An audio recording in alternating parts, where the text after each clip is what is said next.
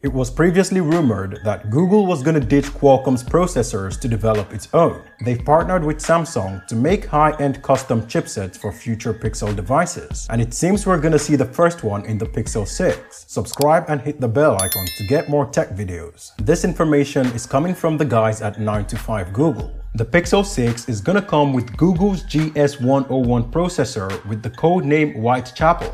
Google co-developed Whitechapel with Samsung's semiconductor division, and it was built on a 5nm fabrication, so it's gonna be a high-end chipset.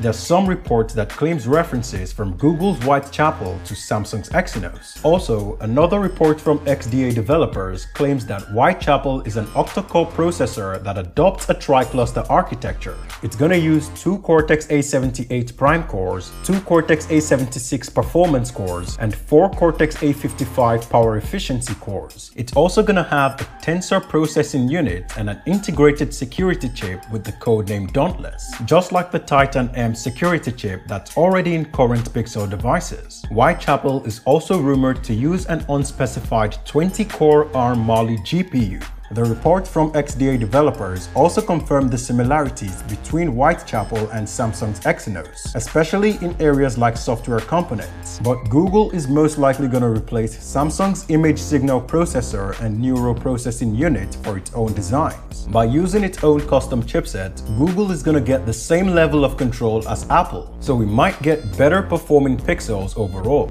The Pixel 6 project has the codename Slider, and there are two Pixel 6 devices codenamed Raven and Oreo, which could be the regular Pixel 6 and the 6 XL, and we can expect them to launch in the third quarter of 2021. There's no word on the pricing yet, but since it's gonna use a high-end processor, then it's gonna be a high-end device, so we can expect high-end pricing. Anyway, that's all for me in this video.